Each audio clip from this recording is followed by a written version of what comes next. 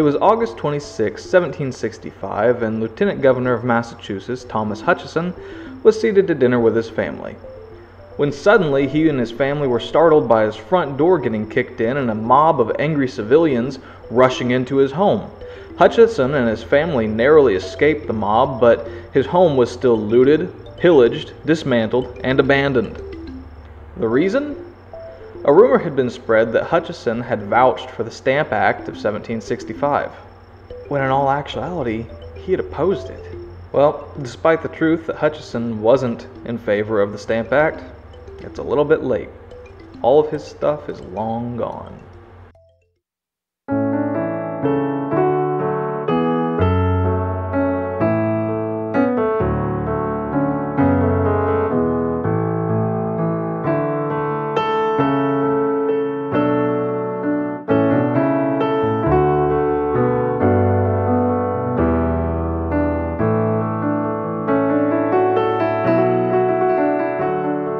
Hello YouTube historians, and welcome back to another episode of History Abridged.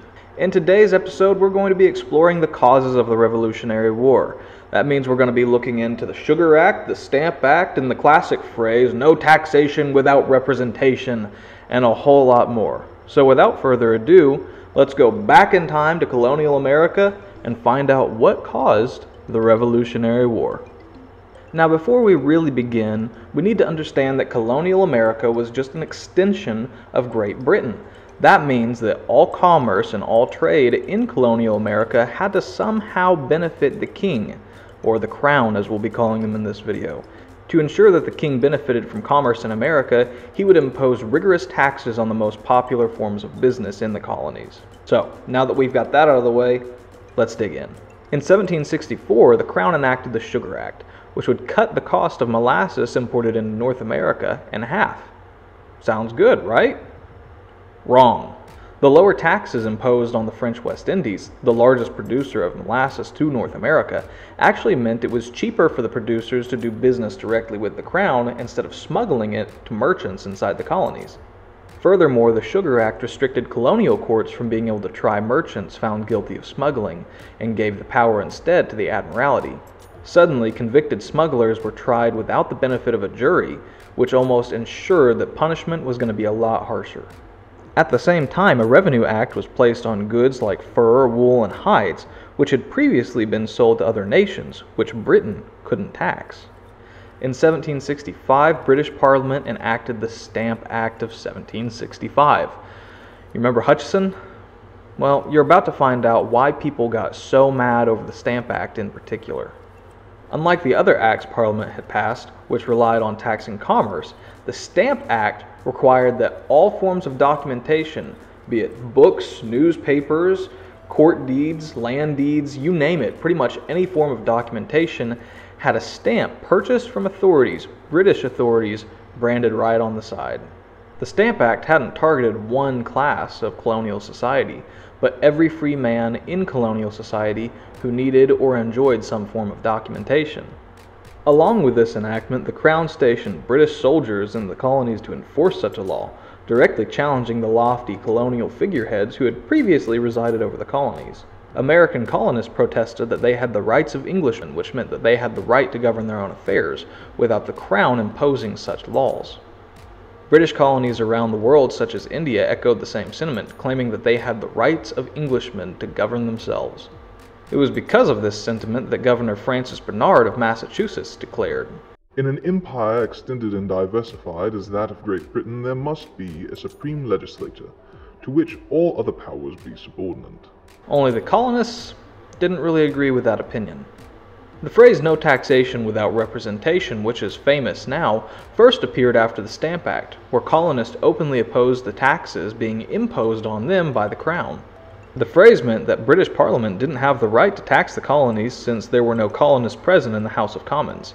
In simplified terms, you can't make up new rules if the people the rules apply to can't vote on them. Skipping ahead to 1770 and the memorable Boston Massacre. 2 years earlier, British soldiers, sometimes referred to as lobsterbacks for their flashy red coats, had seized John Hancock's ship the Liberty for violating trade regulations. The seizure of the Liberty caused tremendous rioting among the colonists, which resulted in British soldiers being stationed all around Boston. On a cold day, March 5th in 1770, some snowball-wielding protesters threw those icy projectiles at some British soldiers, who in turn leveled their muskets and killed 5 of the protesters. One of those men was Crispus Attucks, a sailor of Native American, African, and white heritage. Crispus was the first martyr of the Revolution. 8 soldiers stood trial for the slaughter, but 2 of them were condemned with manslaughter, while the others went free. However, the ever-classic Paul Revere had a different story. Paul Revere published a narrative, which proved to be false, of a line of British soldiers firing repeatedly on innocent bystanders. This was enough to arouse the anger of every American who read it, which was a lot. 3 years later, in 1773, the Crown made a decision that was pretty much the straw that broke the camel's back. The East India Company, a massive trading monopoly that provided Britain with Asian luxuries like spices, silks, and most importantly, tea, was in dire straits as stocks in their company began to fall drastically. In an attempt to bail them out, the British Parliament decided to allow the East India Company to dump cheap tea into the American market. What this actually did was undermine both established and unestablished merchants in America by making a product that they couldn't compete with the price of. On December 16th, a group of angry colonists dressed as Indians to hide their identities stormed the East India Company's ships and threw more than 300 crates of tea overboard into the sea. It became known as the Boston Tea Party, for good reason.